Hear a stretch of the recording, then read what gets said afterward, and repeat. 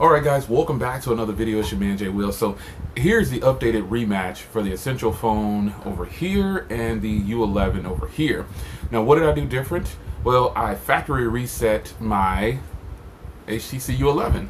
And as you can see, the colors are back. It's not washed out. It's not grainy. At least through the viewfinder at this point. It looks like it did in all my other videos. Now, and shout out to all the people who were kind of saying, hey Jay, you need to do this, you need to do this, you need to do that. Eventually, I knew that I would need to do a factory reset, but I still wanted to test everything prior. But I still did a restore, so it's restoring right now as I record this video because I just did the factory reset.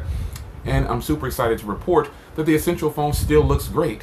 But now in this rematch, how does the Essential phone look against the HTC U11 when it's actually performing like it should? Sometimes when you do an update on a phone, it does mess up the device, and this is very common for me on some of my Apple phones. On the older Apple phones, it'll definitely make the battery drain faster. It'll just mess up something, and Apple will come out with another update right afterwards. Well, in this case, not really needed. I'm sure you can see the difference in quality in these two devices right now. So here's the updated rematch for the HTC U11 and the Essential phone.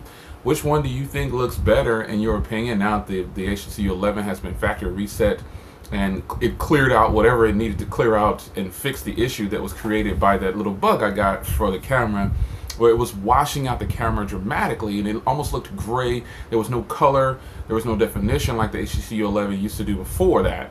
So if you do the update on the HTC U11, I would suggest that you go ahead and do a factory reset, back up your device first, and then do a restore.